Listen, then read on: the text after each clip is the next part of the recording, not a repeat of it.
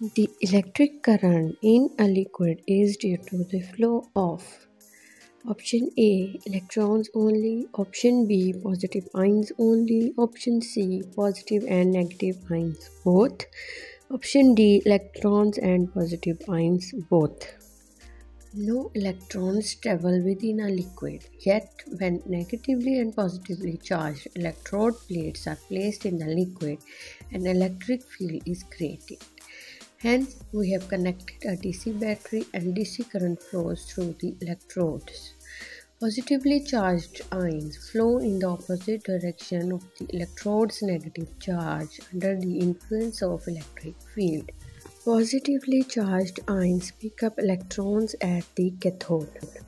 Negatively charged ions lose the same number of electrons at the anode.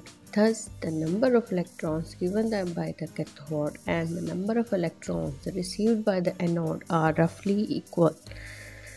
Hence, we can say electric current in a liquid is due to the flow of both negative and positive ions.